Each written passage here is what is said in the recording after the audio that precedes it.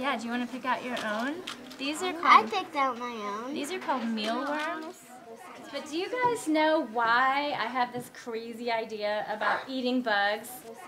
The ones that we know that are edible, they do have really good protein. They have even more calcium than milk. Annabelle, do you want to try one with Eva? Then you can tell everybody you tried one. Okay, you want to try it? Here, I'll try it with you. Ready? We'll do it together. 1, 2, 3. And insects, I believe, are a healthy thing for people and the planet, but I'm more concerned with kids having this critical thought process of understanding where their food comes from so they can make better choices.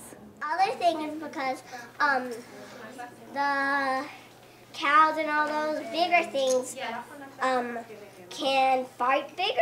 Yes. Eva, and today I was comparing a normal chocolate chip cookie compared to a cricket flour chocolate cookie.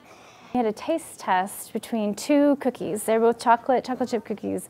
One was made with cricket flour and one was made with just regular wheat flour.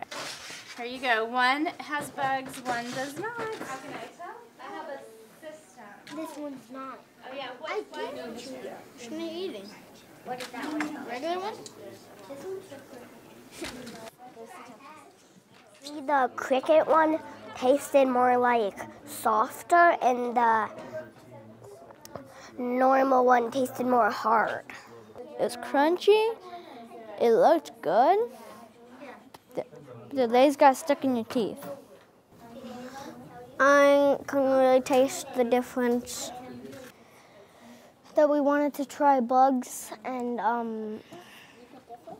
see the difference of a regular cookie and a bug. All right, so are you going to go home and eat bugs? What are you going to do? Go home and eat bugs. Are you sure? Better be careful though. Do I have any crickets in my teeth? No, you don't need to have.